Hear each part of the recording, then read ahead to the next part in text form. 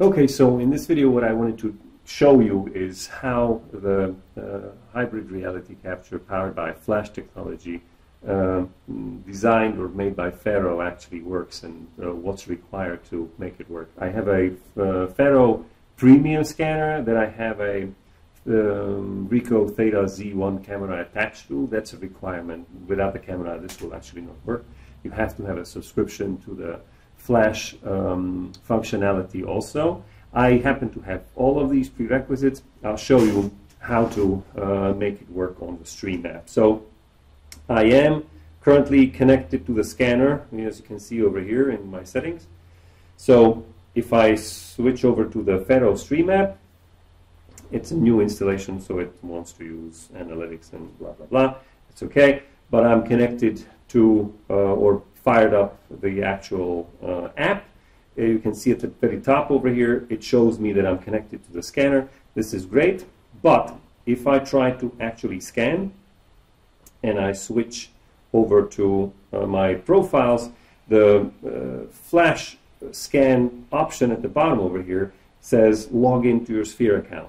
I'm connected to the scanner via a ad hoc connection, which means I don't have internet access. In order to satisfy this requirement, what I'll do is I'll switch over to my settings and I'll go pick a network that I know has internet. So disconnecting essentially from the scanner, go back to the app over here, and at the top toolbar over here you have this little cloud icon which allows you to log in. So I'll go ahead and log into my FARO Sphere account. Remembers my name, my password luckily, and you have to select your actual workspace. I happen to have the license associated with the DiCarlo EU account, so we'll hit OK. Done. This is it. There's nothing else you need to do. Now we can move back and reconnect to the scanner again, and you'll see that just by connecting to the FARO Sphere account and disconnecting from it afterwards, when I go back into the settings and my profiles that are on my scanner here, scan profile, once I'm connected, now you see the Sphere license is now valid for the following 359 days, and I can actually choose it to use for scanning. The first time you use it on every project, it'll ask you to do a calibration scan, which is not totally necessary, but recommended. So what I'll do is I'll actually hit yes over here, and I will let the scanner do its calibration scan. The calibration scan I would probably get out of the room for, or just hide, because it's unnecessary for you to be causing your own noise here, but for the sake of the video I'll just sit tight and wait till it's finished.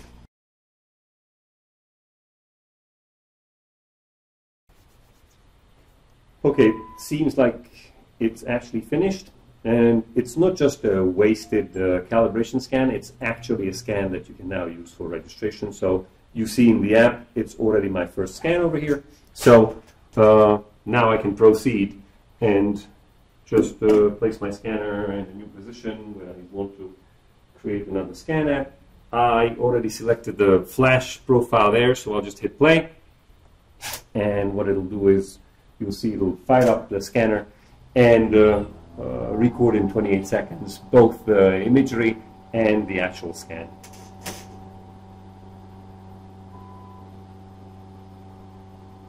You can see in the app it's actually building the outline and it'll register them together.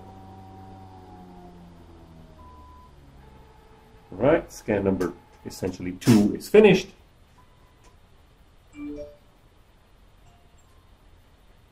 Pick it up and we'll move it to a new location here. Again, hit just the play button on the app and wait for the scan to be done. So it's in the corner over there.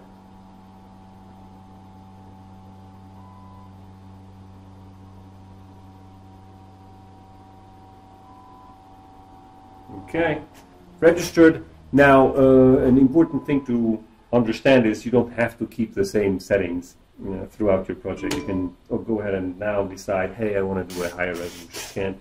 You might want to go into your profile and just switch to a different standard scan profile, like I just selected the accelerated profile. So we'll move the scanner here and have it scanning. And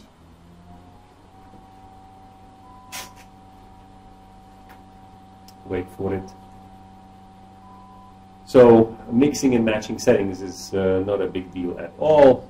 It's about overlapping data, and if you have enough overlapping data, the registration will work, and hopefully the data will look satisfactory to you with the amount of new positions that you're using.